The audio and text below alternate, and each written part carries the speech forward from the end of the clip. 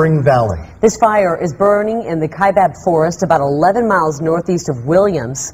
Spring Valley is about 3 miles north of that, and that's the area that firefighters are evacuating tonight.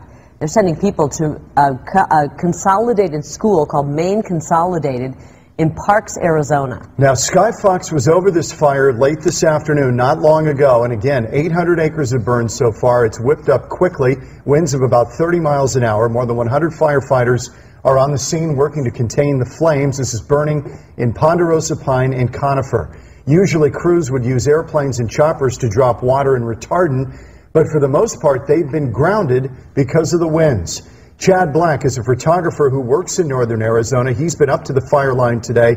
He joins us live on the telephone. Chad, thanks for spending some time with us. What's the situation up there? Paint a picture for us.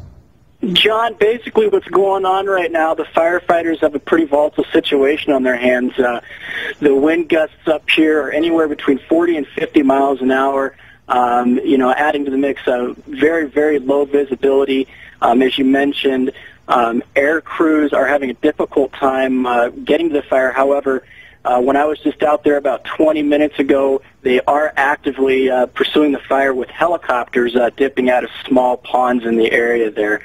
I did have a chance to speak with some of the residents in the area that were about to be evacuated, and most were very concerned, mainly not for their property, but the animals that are out there. A lot of people in these areas have a lot of livestock. And a few even said they would not evacuate because of the livestock that they have out there. Chad, when you were talking to the residents, 3 miles seems like a long ways away. When you're there, does it seem like the fire's a lot closer?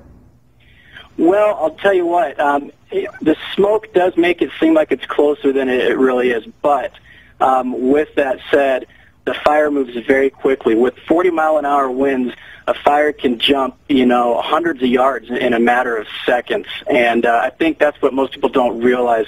If you're within, 3 miles of a fire of this size with these winds, you're in danger for quite a wide radius around that area. And I can definitely see where search and rescue with Coconino County is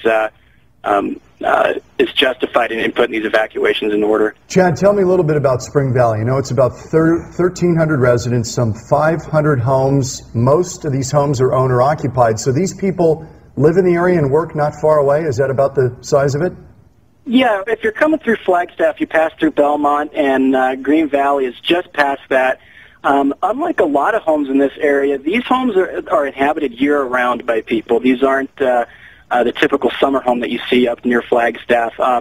These people have their whole lives invested in these homes, and it's not as easy for them to just pack up and jump in the car and go somewhere else. A lot of them do live here. They're small communities. They're on acreage plots. There's not much subdivision out here, but some very big, nice houses. Like I said earlier, with a lot of horse property as well. Chad Black, Northern Arizona photographer. Chad, nice job. Appreciate it.